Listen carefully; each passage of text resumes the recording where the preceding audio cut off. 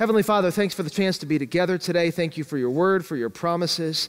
And thank you that we have Jesus. And because of him, we have hope and we have salvation. We have comfort and we have life. And it's in his name that we pray. Amen. I want to start off with just a question this morning. And the question is this. When I say the word righteous, what is the first thing that comes to mind for you? I grew up in the 80s, and there was a movie that was real popular in the 80s known as Ferris Bueller's Day Off. Some of you may remember this movie. Ferris Bueller was kind of a slacker, was not the best student in the world, but there was the secretary at his school who really liked him. Her name was Grace, and she used to refer to Ferris Bueller as a righteous dude. And if you grew up in the 80s, maybe that's the first thing that comes to mind for you when you think of the word righteous. Or maybe you grew up a little bit earlier in the 60s, or maybe you're just kind of like a pop music aficionado from the 50s and 60s and 70s like I am. There was a really popular brother group. They sang these amazing soaring tunes like Unchained Melody. And the two brothers were known as the what? Righteous Brothers. If you like pop music from the 60s, maybe that's the first thing that comes to mind for you when you hear the word righteous. I was thinking about this. The word righteous isn't a word that we use a lot in our culture and in our society. We'll talk about terms that are similar. We'll talk about things like being good or being moral or being ethical or being kind. But if you turn on the news, you're not going to hear a lot about what it means to be righteous. And yet in the Bible, righteousness is one of these super central concepts. Psalm 7 verse 11 says this, God is a righteous judge. If you're looking for one of the main attributes of who God is, one of the main attributes of who God is this: God is righteous. Psalm 19 verse 9, the decrees of the Lord are firm, and all of them are righteous. And so not only do we have a righteous God, what he says, this book, his decrees, his laws, they too are righteous. Or how about this? Proverbs 21 verse 3. To do righteousness and justice is more acceptable to the Lord than sacrifice. Here's the idea in Proverbs 21. We have a God who is righteous. He issues decrees that are righteous. And so we are called to be, Proverbs 21 says, righteous. We are called to do righteousness. Not only that, Psalm 111 verse 3 says that God's righteousness endures forever. Here's how big of a deal righteousness is. Righteousness is one of those things that has a really long shelf life. There's nothing flash in the pan about righteousness. God's righteousness is meant to endure forever. Now you go one more psalm forward, Psalm 112 verse 3, and it says that our righteousness is also something that will endure forever. I was thinking about this. Maybe one of the reasons that we don't talk a lot about righteousness in our world is because maybe we are more concerned about what's right now than we are with what's righteous. This is why we'll put a bunch of stuff on a credit card that we know we won't be able to pay off when the bill comes due, and it has an outlandish interest rate that we're going to get ourselves deeper and deeper into debt with because we're kind of interested in instant gratification. We're more interested in what's right now than we are with what's righteous. This is why we will binge watch a whole season or even a whole series worth of a show on Netflix in one night rather than doing it the old-fashioned way. Anybody remember the old-fashioned way where you'd have your favorite show, it would come on once a week and you had to watch it at the time it was actually on? Anybody remember TV like that? A lot of people don't do that anymore. They just watch it all at once because we live in this culture that is kind of served by instant gratification. We are more concerned with what's right now than we are with what's righteous. And yet, righteousness in the Bible, it is such a big deal. It's a big deal in God. He is righteous. It's a big deal in God's word. His decrees are righteous. And so it ought to be a big deal to us too. And so today, we're just going to talk about righteousness. And really, I want to ask two big questions today. And the two big questions are these. The first question is, what is righteousness? Because I'm not sure that many of us even have a clearly defined concept of what righteousness is. If I was to say, give me a definition of righteous, I'm not even sure that all of us could define the word. And then the second big question that I want to ask is this: how do I get righteousness? If righteousness is such a big deal in the Bible, if it is a central attribute of God, if it is a feature of God's word, then maybe it's something that we ought to get for ourselves. Maybe it's something that we ought to acquire. So how do I get righteousness? Those are the two big questions. And we'll start with the first of these two big questions, which is this: what is righteousness? Let me break down the word righteous for you here. Let's begin just by doing a little bit of etymology work. The word righteous actually comes from two different words. One is the word right, and the other is the word wise. You put them both together and you get the word righteous. Let's start with the word right. Right is a moral word. It gives us moral categories between things that are right and wrong, between things that are good and bad. And so most of us know at least some basic fundamentals about morality. For example, is it right or wrong or good or bad to kill your neighbor? Is that right or is that wrong? That is wrong. Okay. Is it right or wrong or good or bad to love your neighbor? Is that right or wrong? That's right. And so morality tends to work a lot of times in kind of closed categories. There's not a lot of gray area between killing your neighbor and loving your neighbor. One of those things is clearly right, and the other one of those things is clearly wrong. And so part of being righteous is being moral, knowing your moral categories and standing in them and sticking by them. But then there's the second word that makes righteous up, which is this word wise. Now, wise is a little bit trickier because righteousness involves wisdom, and wisdom is more than a moral category. Wisdom is not so much about what's right and what's wrong, what's good and what's bad. Wisdom is more about what is better and what is worse. What can lead you to more and what can leave you with less.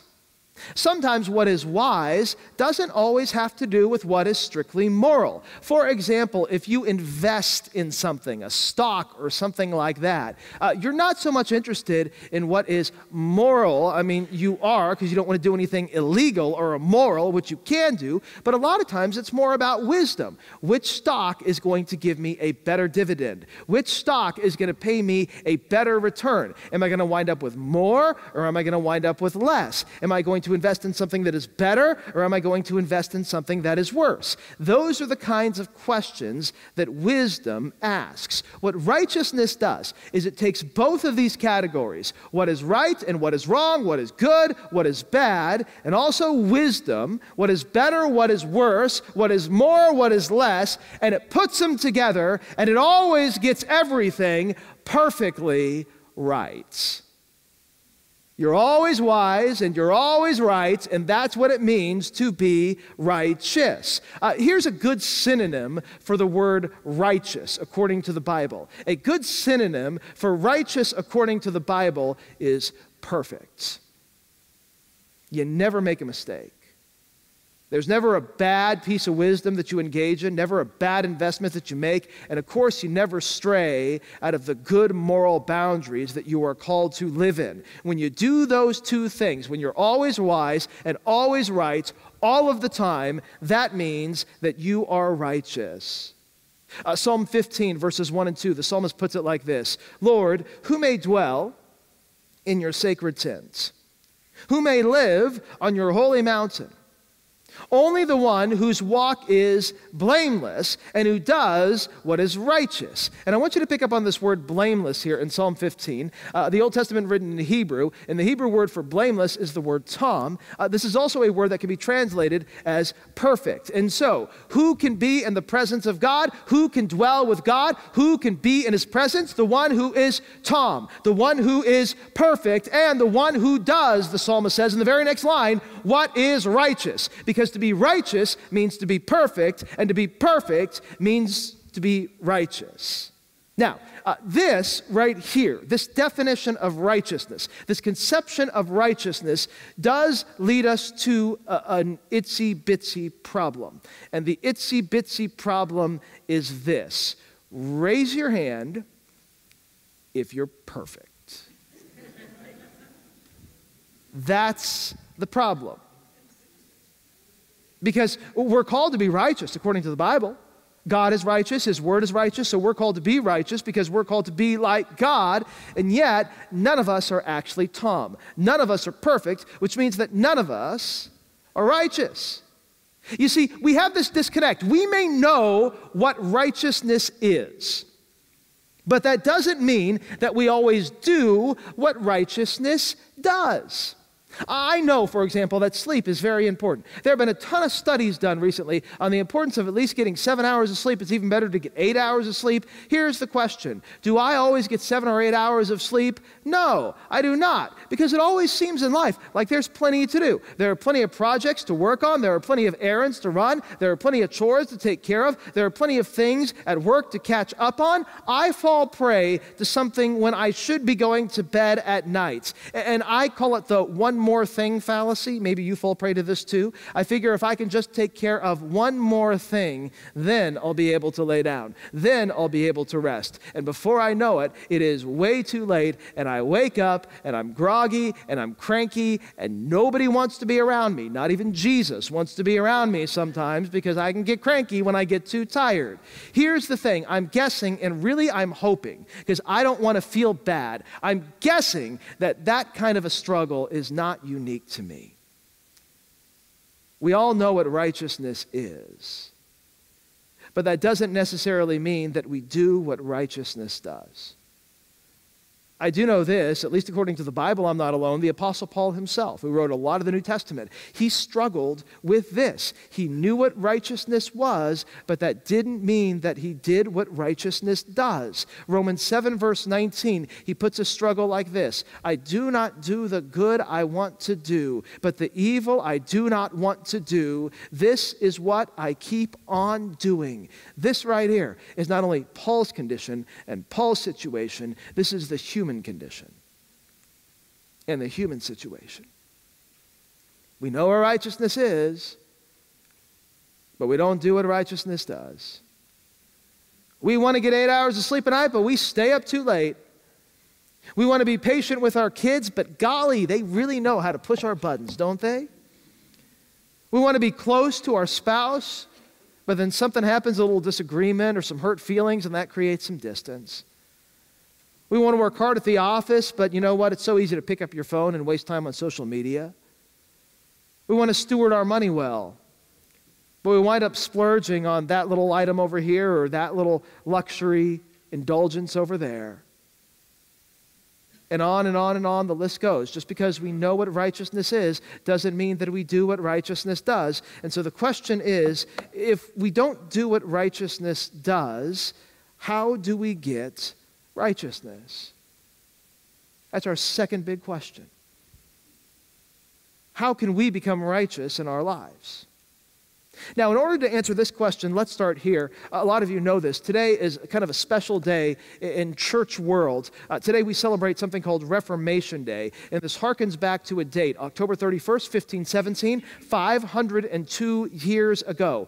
There was a young Roman Catholic monk. His name was Martin Luther, and he saw a bunch of corruption in the church of which he was a part. There was political corruption, theological corruption, ecclesiological corruption, and he wanted to do something to make what was wrong in the church right. He was interested in righteousness. And so he decided that he was going to nail 95 theses for discussion to a church door where he lived at the time in Wittenberg, Germany. Because one of the struggles that Martin Luther was having in his own life was not just about the unrighteousness of the church, it also had to do with the unrighteousness in his own life. Because Martin Luther struggled with the same thing that Paul struggled with the same thing that I struggle with, and with the same thing that all of us struggle with, which is even though Martin Luther knew what righteousness was, he didn't always do what righteousness does, and it drove him nuts because he wanted to be a righteous dude. In fact, here's one of the things he wrote. He wrote this. He said, I came to hate the phrase, the righteousness of God. which, according to the use and the custom of all my teachers, I have been taught to understand philosophically regarding the formal or active righteousness, as they called it, with which God is righteous, and he punishes the unrighteous sinner. And so here's what Martin Luther knew about righteousness. He knew that there was a righteous God, he was not righteous, and so God deserved and was able, had the ability to punish him in his unrighteousness. And he did not like that. Though I lived as a monk, he continues, without reproach, in other words, he was a pretty good guy, I felt that I was still a sinner before God. I had an extremely disturbed conscience. I could not believe that God was placated by my satisfaction. The idea of a satisfaction is Martin Luther would try to do a bunch of good stuff to balance out his bad stuff, but no matter how much good stuff he did, he never thought that God was satisfied with him. And so, Martin Luther says, I did not love, yes, I hated this righteous God who punishes sinners like me. Luther had a problem. He knew there was a righteous God, and he knew he was not a righteous man, and this actually led him to hate the righteous God who punishes sinners, which, by the way, to hate God in and of itself is unrighteous. And so Luther's big question is this: how do I get righteousness? How do I become a righteous person who can actually stand before and measure up to a righteous God? That was Luther's big question. Now, it's this question right here that actually takes us to a little story that we're going to be taking a look at from the Gospel of Luke, chapter 18. This is a story from Jesus, because in Luke 18, in this story, Jesus actually gives us the answer to Martin Luther's question. In this story, Jesus actually deals with Martin Luther's existential crisis about how we as unrighteous people can actually be righteous before a perfectly righteous God. And so if you got a Bible, open to Luke 18. We're going to start at verse 9. Luke 18, beginning at verse 9. Here's the setup for Jesus' story. To some who were confident of their own righteousness, and they looked down on everybody else, Jesus told a parable. He told a story. Now, before we get to what Jesus says, I just want you to notice who Jesus tells this story to in verse 9. He tells it to some who are confident of their own righteousness. Now, so far in today's study, I've been talking to you about people who are not confident in their own righteousness. In fact, they're worried about their own righteousness because they know that there is a righteous God and they don't feel like they are very righteous people. That's the Apostle Paul. That's Martin Luther. That's me sometimes. Maybe it's you sometimes. But there's another category of people out there. And this category of people is a big category of people. And it's a group of people who, even if they're not righteous, they think they are righteous. They think they're doing just fine, and they're really not worried about lacking righteousness because they think even if they are not perfect, even if they are not righteous, like in a whole perfect total sense, they are righteous enough. That's kind of the way they look at righteousness.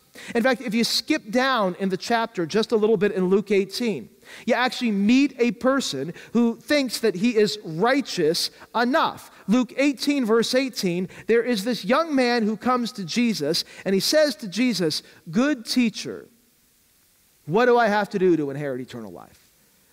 In other words, what righteous things do I have to perform to get in good with God? To which Jesus responds, "Well, why do you call me good? No one's good except God alone. You know the commandments," Jesus says. "You shall not commit adultery. You shall not murder. You shall not steal. You shall not give false testimony. Honor your father and mother." And this young man responds to Jesus by saying, "All of these I have kept since I was a boy."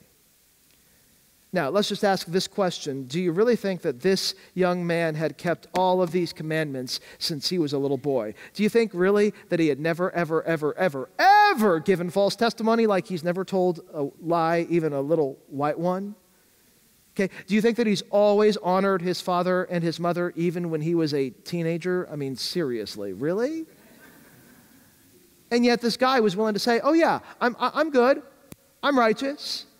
And in his mind, he was telling Jesus the truth because he lived with this view and version of righteousness. Even if I'm not perfectly righteous, I'm righteous enough. And as long as I do my best, he was thinking, God can do the rest and it's just going to be fine. That's the way that he lived. That's the way that a lot of people live. Here's the problem with that conception of righteousness. When you're confident in your own righteousness, if you live long enough, one day you discover that you're not as righteous as you think you are. You're not as good as you think you might be. It's kind of like this. When I was in college, one of the games that I fell in love with, I love to play this game, is a game called 42. This is a trump game, kind of like hearts or spades, except that rather than using cards, you use dominoes. And so you can call a trump and you play with a partner and you take a bunch of tricks. And the goal is to get as many points from these dominoes as you possibly can between you and your partner. You can actually make bids. You start at 30 and you can bid all the way up to 42. Now, here's the deal, okay? I played this game a lot in college. I played it a lot in seminary. And you know what? I learned all sorts of strategies and tricks to win this game. I am a very sophisticated 42 player. If you'd like to play me, I can play you because I'm good at this game, okay? Now, there was this one guy in college. And have you heard of a card shark, like in Vegas? This guy was kind of like a domino shark, okay? In fact, I think he was playing all of us because he and his partner wanted to start playing as a part of our group. And he started, innocently enough, winning some and losing some. But then he and his partner, out of the blue, they just started cleaning our clocks. I mean, he would have a terrible hand, and his partner would still manage to help him take every single trick, every single domino, because they would manage to play everything just right. I remember there was this one time that I had, count them, 35 points in my one hand worth of dominoes. It's a lot of points. Like out of 42, that's a lot of points. And so I figured there was no way that I can lose this. You know what happened? I lost that hand. He and his partner managed to play their dominoes just right so that they took all of mine. And I got so frustrated, I started yelling and screaming in one of my fine, sanctified moments, "You have got to be cheating, you cheater." Now here's the thing. Looking back, I'm not sure that he was. It might have been, I mean, I doubt this, but it might have been that maybe he was just better at the game than I was.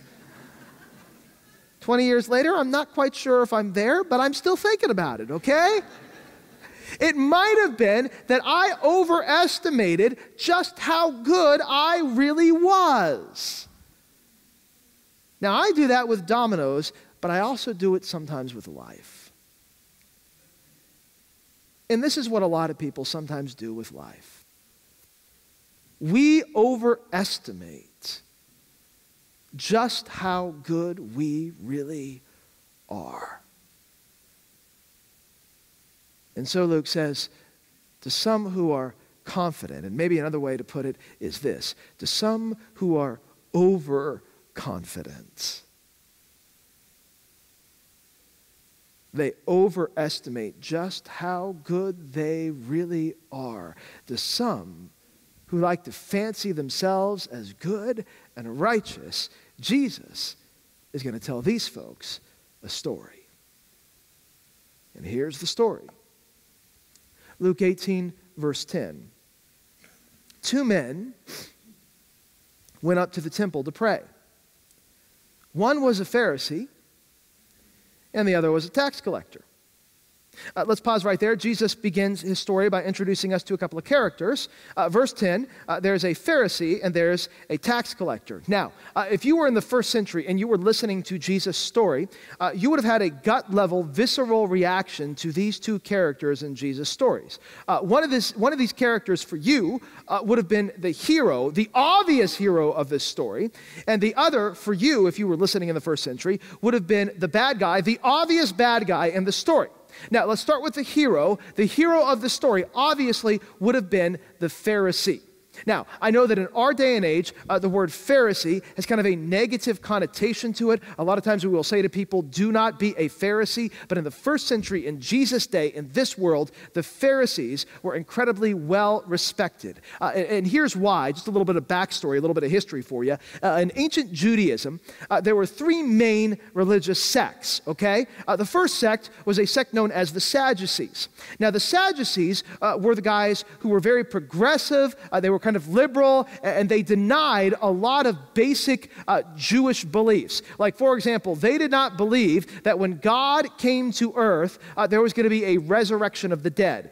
They did not believe that God could do any kind of a big miracle like that, nor would he do any kind of big miracle like that. They got a little bit too cozy with the Roman government, who was the occupying force in Israel at that time. They tended to be fairly affluent, and they wanted to keep their affluence, and so they cozied up to political power to make sure their affluence was protected. And so they would want to get fiscal advantages from the government. If you were kind of a down-home Jew in the first century, you know what you would call a Sadducee? You would call a Sadducee an elitist snob. A lot of the just common everyday Jews did not like the Sadducees because they had power, they had money, and they didn't really believe or live the way the common Jewish person believed or lived.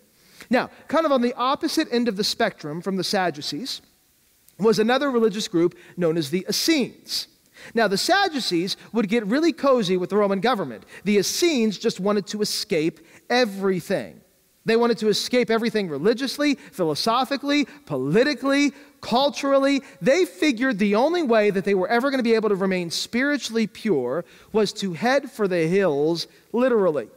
And so rather than living among civilization, rather than living in ancient towns, they actually moved to a bunch of caves known as the Caves of Qumran, where they spent all of their days, all of their hours, all of their lives doing nothing but studying the Bible and copying the Bible. In fact, some of you may have heard of the Dead Sea Scrolls before. The Essenes were the ones who wrote the Dead Sea Scrolls, these ancient copies of the Bible, because that's pretty much all they did all day long was they copied and they studied the Bible. And they had this expectation that one day God was going to come and rescue them because they were super righteous, more righteous than everybody else, and God was going to wipe out all of the unrighteous, unholy people like the Sadducees who got too cozy with the Roman government. Now, again, if you were kind of a down-home first-century Jew, the Essenes just struck you as maybe a little over the top, maybe a little bit weird.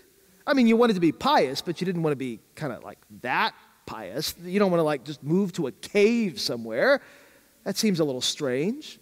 Now, in between these two camps, the Sadducees and the Essenes, we find the Pharisees. Now, the Pharisees, they had a way of living their faith out. And it was challenging, but it wasn't weird. Their kind of idea was this: we still want to be in the world, but we want to be different from the world. We don't want to cozy up to the Romans like the Sadducees, but we don't want to cloister ourselves off from everybody like the Essenes. And so we're going to be big into morals and ethics, which was a big deal in the ancient Roman world because the ancient Roman world was full of all sorts of debauchery and sexual immorality, and the Pharisees eschewed all of that. They did not cozy up to all of that, but they didn't necessarily run from all of that. Here's what they did. The Pharisees, in a lot of ways, they tried to live out their faith very piously, and they tried to make faith practical for the majority of Jews in the first century. In short, the Pharisees kind of sound like us. We don't want to be weird, but we don't want to sell the farm, become like the Sadducees. They kind of sound like us. You know, there was an ancient Jewish historian, his name was Josephus, and Josephus says this about the Pharisees. The Pharisees have the multitude on their side. Most people liked these guys. They thought that spiritually the Pharisees had it going on. And so when Jesus tells this story, And the first character he gives us is a Pharisee. Everybody would have thought, oh man, there's a spiritually enlightened guy. I need to learn something from him. He's going to be the hero of this story. But there's that other character, the second character that Jesus mentions, which is the tax collector.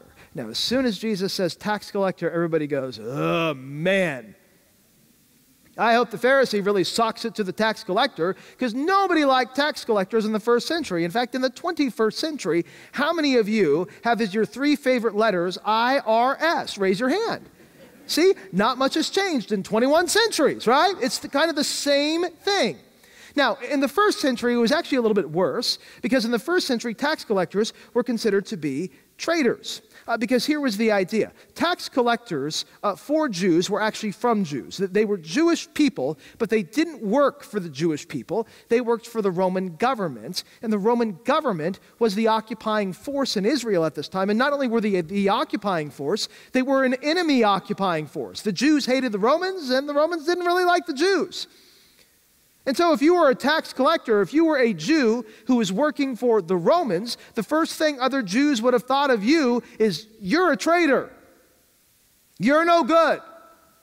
You've sold out your ethnicity. You've sold out your history. You've sold out your culture. Just for the sake of money, you're a no good, rotten, dirty scoundrel. That's the way that people would think of tax collectors in the ancient world. I want to show you a quote from something called the Mishnah. The Mishnah is a compendium of ancient Jewish wisdom teaching. And the Mishnah puts it like this. If you have a tax collector who enters your house becomes unclean. If a tax collector knocks on your door and you let him in, you better break out the Swiffer, because tax collectors are such unrighteous, gross, foul people that make your whole house dirty. You don't want to be anywhere near a tax collector. And so Jesus starts this story and he says, there are 2 guys, there are 2 men who go up to the temple to pray.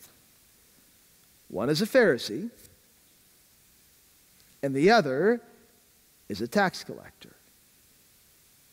Luke 18, verse 11, the Pharisee, he stood by himself and he prayed, God, I thank you that I'm not like other people, robbers, evildoers, adulterers, or even like this tax collector. I fast twice a week and I give 1/10 of all that I get. You know, when everybody was listening to the story in the first century, they would have thought, okay, I need to imitate and emulate the Pharisee. The Pharisee's the good guy. The Pharisee's the spiritual guy. The Pharisee is the righteous guy. Now, it turns out that not only does everybody in the first century think that they ought to imitate and emulate the Pharisee in Jesus' story thinks that the people listening to Jesus' story should imitate and emulate the Pharisee, because he thinks that he is a good guy. He thinks that he is spiritually hot stuff. He has no self-confidence problems. In fact, notice several things about this Pharisee. First thing in verse 11, notice where the Pharisee prays. The Pharisee stood by himself, verse 11, and prays, because he didn't want to be around all the other common people, because he's better than all of the other common people. Now, here's what's interesting about this little preposition by, when the Pharisee stands by himself and he prays. The New Testament written in Greek, and in Greek, prepositions are notoriously slippery. And so not only can you translate this as the preposition by, you can also translate the same Greek word here as the preposition about. And so it could be that the Pharisee stood by himself and prayed, as the NIV does it, but you could also translate this, the Pharisee stood and prayed about himself. And if you actually listen to the prayer, that's pretty much what he does, because he begins by addressing God. He begins his prayer by saying, God. But then the rest of the prayer is all about the Pharisee. God, the Pharisee says, I thank you that I am not like other people, robbers, evildoers, adulterers, even like this tax collector. I fast twice a week, and I give 1/10 of all I get. There's a pronoun that is primary in the Pharisee's prayer. You know what the pronoun is? I. The whole prayer is I. This prayer has a focus, but it's not God. It's the Pharisee. Now, not only does the Pharisee think that he is kind of hot stuff, he has no problem telling God what he thinks of other people, how they are not spiritually hot stuff. I thank you, God, the Pharisee says, that I am not like other people, robbers, evildoers, adulterers, even like this tax collector. Here's the idea. The Pharisee thinks he is really good because he knows that other people are really bad. Now, I'll let you in on a little secret. Sometimes we can do what the Pharisee does in this prayer. Sometimes the way that we declare ourselves to be righteous is not by looking at the righteousness of God, but by looking at the sinfulness of others. We do it all the time. I may not be the perfect husband. I may not be the perfect wife, but at least I'm not as bad as that husband or that wife. I haven't cheated, or I haven't betrayed, or I would never say that to my spouse like they said that to their spouse. I may not be perfect, but I'm better than them. We base our righteousness on somebody else's sinfulness. Or how about this? My politician may not be perfect, but hey, at least my politician isn't as bad as the fill in the blank, right? As the Democrats, as the Republicans, as Nancy Pelosi, as Donald Trump, as whatever politician you don't like, you are offended by, you just put their name or their party right there. They may not be perfect, but they're better than the other person. We prop them up as righteous, but we do it on the back of other people's sinfulness. Or here's my personal favorite, okay? It goes something like this. I may not be perfect. I may not be a perfect guy or a perfect gal, but at least I'm better than the Pharisee in this parable. Because, like in our day and age, nobody likes the Pharisee in Jesus' story. I may not be perfect, but at least I'm better than the Pharisee in this parable who thinks that he's better than everybody else and looks down on everyone else. I don't look down on people, which is why I can look down on the guy who looks down on people, and it's all okay, right? And we build our righteousness on the back of the Pharisee's sinfulness. That's a dangerous way to try to prop yourself up as righteous, because it doesn't give you true righteousness. Righteousness does not come from other people's sinfulness. Now, that's not all the Pharisee prays, in fairness to the Pharisee, right? He does kind of brandish his moral bona fides in this prayer. It's not just about other people's sinfulness. He does say, hey, look at me. Verse 11, I fast twice a week and I give a tenth of all I get. Now, let me begin just by saying this about this little line in the prayer. Fasting and tithing, just so you know, just so we're clear, those are good things. If you've never fasted, I'd encourage you to think about it. It's a very spiritually enlightening and beneficial experience. If you don't tithe, you know what? Go back and listen to last weekend's message from Pastor Tucker. He actually talked about the importance of tithing. This is a good thing to do. But here's the Pharisee's mistake. He takes these two good things and he basically turns them into the sum total of everything. He makes these two things the basis for his whole righteousness, and that's his downfall. In fact, notice how the Pharisee seems to conceive of righteousness. He seems to conceive of righteousness exclusively in external terms. In other words, he doesn't go to God and he doesn't say to God, hey, God, you've been working on me internally lately. You've been working on my heart, and thank you so much. I used to really struggle with hatred, but now you've filled me with love. Or I used to struggle with bitterness, but now you filled me with joy. Or I used to be like one big ball of worry, but now you filled me with peace.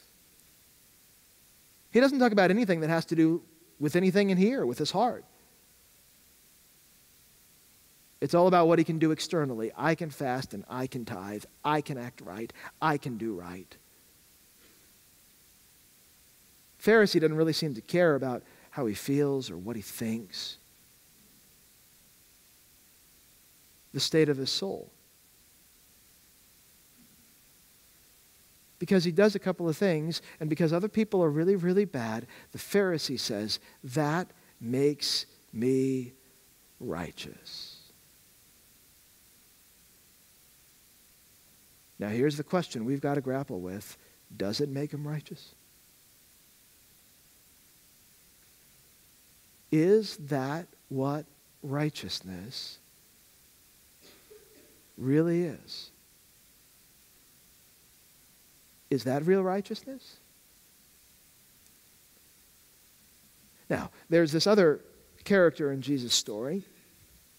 He's the tax collector. He's not righteous. Luke 18, verse 13. The tax collector stood at a distance, wouldn't even come close to the temple. He wouldn't even look up to heaven. But he beat his breast and he said, God, have mercy on me, a sinner. Now, the tax collector's prayer is very different from the Pharisee's prayer. The Pharisee, he wants to stand by himself and talk about himself. Notice the tax collector's disposition, verse 13. He wouldn't even look up to heaven, but he beat his breast. And I want you to pick up on the little phrase, beat his breast. In the ancient world, beating your breast is a sign of deep sorrow. There's this really interesting line right after Jesus dies on the cross, Luke 23, verse 48, when all the people who had gathered to witness the sight saw what had taken place, they beat their breasts and they went away. Why'd they do that? Because they were filled with sorrow. And they were filled with pain. And so this tax collector, he's filled with sorrow and he's filled with pain. And as he's beating his breast, he says, God, have mercy on me, a sinner.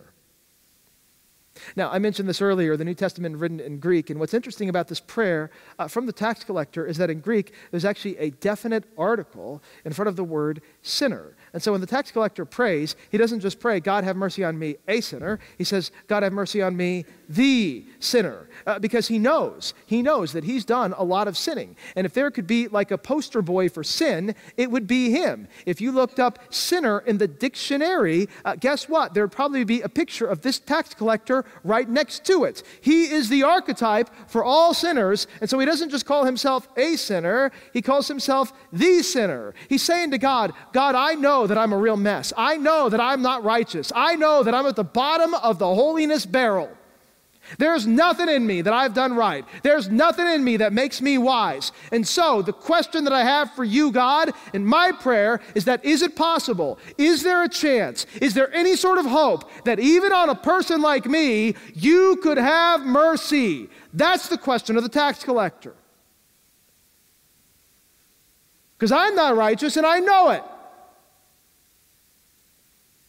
Now, it's the response to this prayer from the tax collector that is actually the zinger of Jesus' story. Luke 18, verse 14, Jesus says, I tell you that this man, that'd be the tax collector, rather than the other, that'd be the Pharisee, went home justified before God. The word justified means righteous. It was the tax collector who, after he prays, goes home righteous before God. Now, if you were in the first century and you were listening to this parable, your mouth would have gone from here to here because you would have been saying, wait, just a minute. You mean the good guy is the bad guy and the bad guy is the good guy? How in the world does that work? I mean, come on.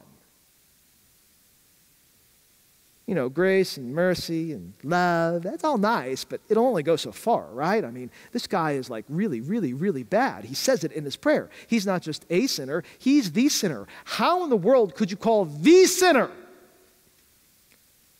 righteous? That would have been the question. And you know what? That's the question that I want to spend just our last little bit of time together trying to answer. How in the world could Jesus call the sinner righteous.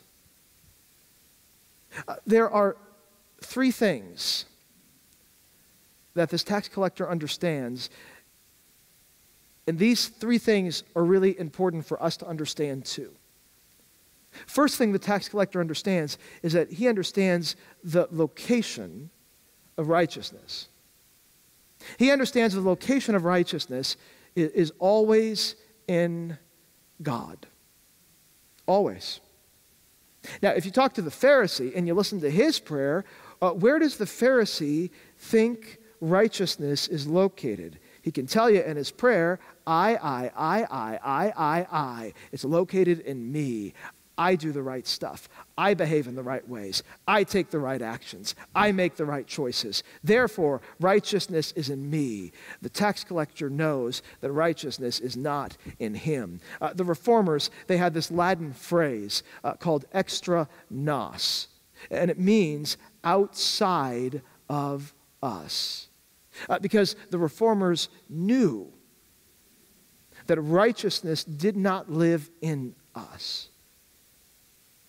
Righteousness was always somewhere out there. The Apostle Paul, when he was having his own existential crisis over his own righteousness, he knew that righteousness did not live inside of him. He knew that righteousness was located somewhere out there. He says in Romans 7, verse 18, I know that righteousness, Paul says, does not dwell in me. If I want righteousness, I have to look somewhere else. And so Paul did. And so the tax collector did. Now, this leads me to the second thing the tax collector understood that's really important for us to understand, which is this. The tax collector also understood the seriousness of his situation. The tax collector understood the seriousness of his situation. That's why he calls himself not just a sinner, he calls himself the sinner. He has no delusion that he is righteous. This whole story is set up with Jesus talking to people who are confident in their own righteousness. This tax collector is not confident in his own righteousness. He knows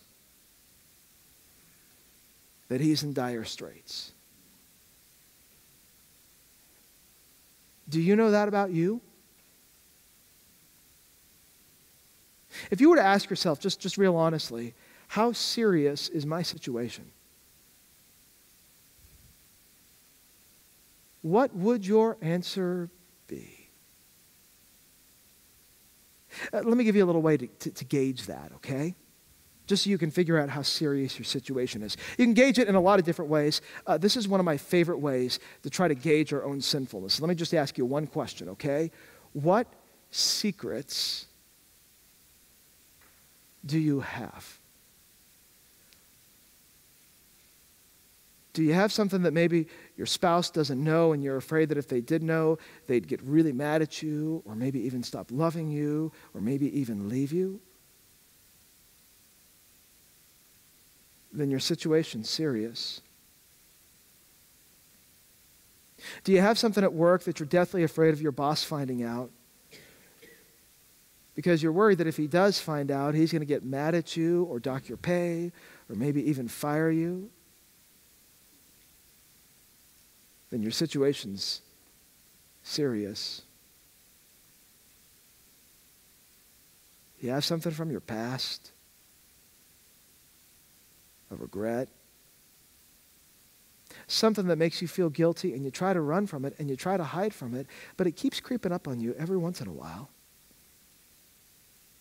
And you know that you've never made it quite right.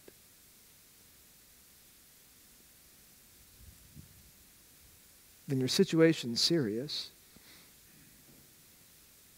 Here's what I've discovered. Secrets are often a mask for sin. And sinfulness is the opposite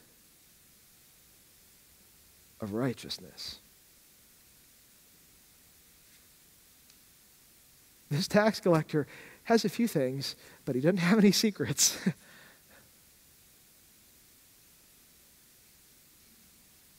Because he understands the seriousness of his situation. Do you? Now, this actually leads me to the third thing the tax collector understands that is really important for us to understand. This tax collector understands the seriousness of his situation, and we got to come to a point where we say, man, I'm messed up. I'm not only a sinner, I'm like the sinner. But he also understands the solution.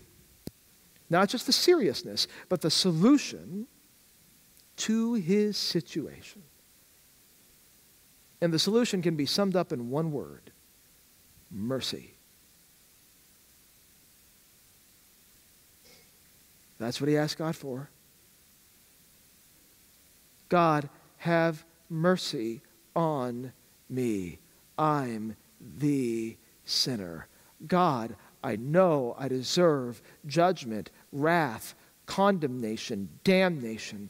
Please don't give that to me. Instead, give me mercy. Now, Jesus says that when the tax collector asks for God's mercy, you know what God says? You know how God answers that prayer?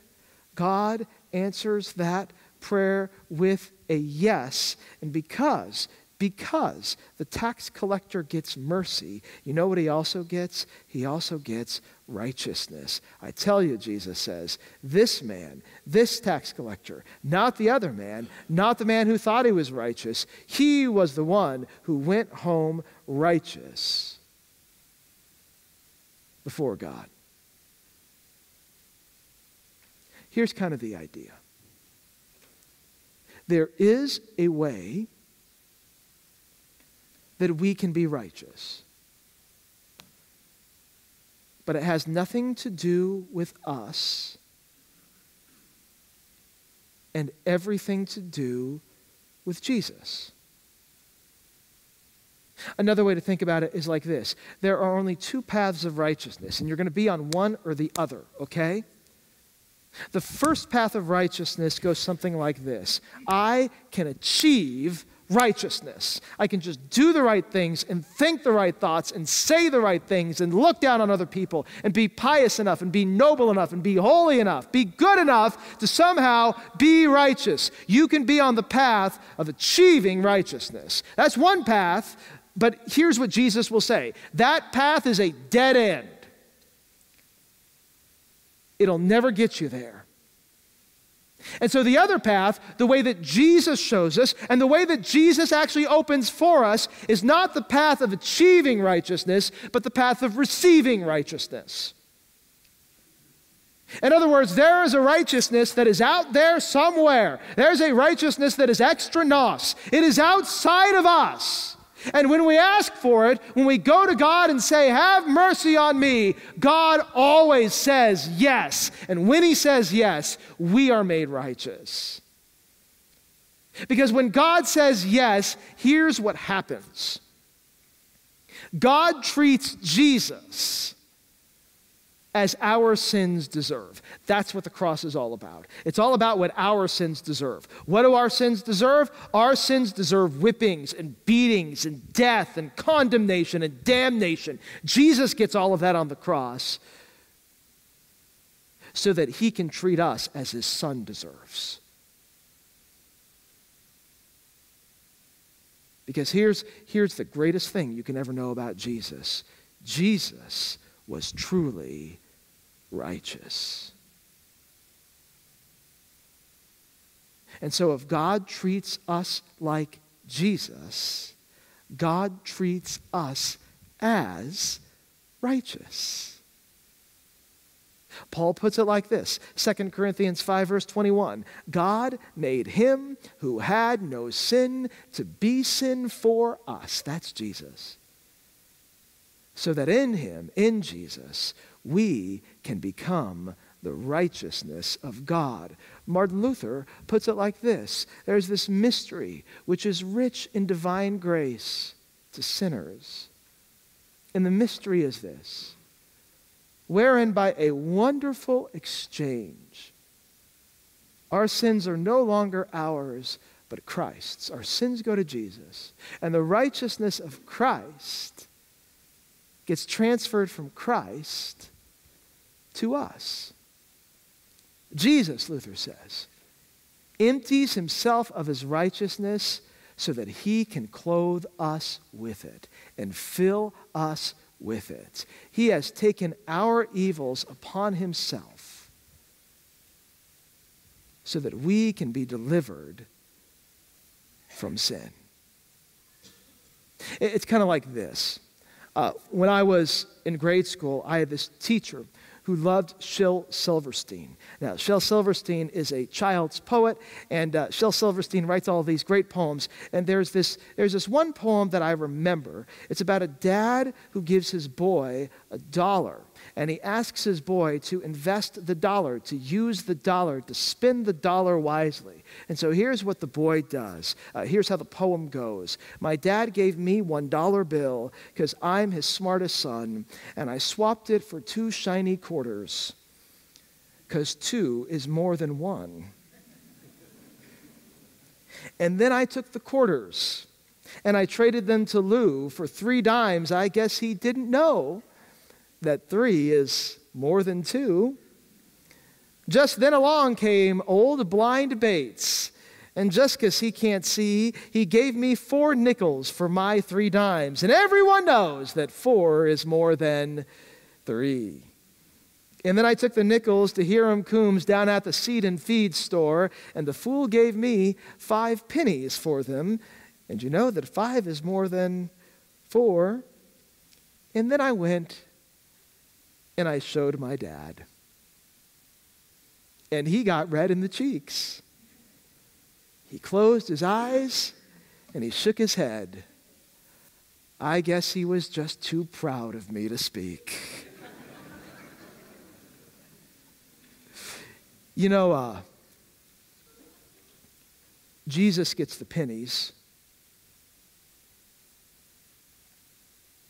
so that we can have the dollar. Jesus gets our foolishness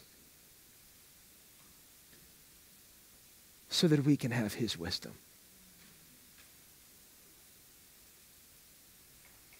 Jesus gets our sinfulness so that we can have his righteousness. Because Jesus is where righteousness ultimately resides. And that means that when Jesus resides in you, real righteousness resides in you. And real righteousness is the only righteousness you really want. Let's stand and pray. Heavenly Father, thank you. On this day when we remember a great struggle in the church that had to do with how is a person made righteous? How do they really get in good with God? Do you do it by achieving certain things? There was an answer that comes from your scriptures, that comes from your word, that comes from your Son. You never get it by achieving it. You only get it by receiving it. And so, Father, by faith, may we receive your righteousness that comes because of your Son, Jesus. It's in his name that we pray. Amen. Have a great week. Walk with light.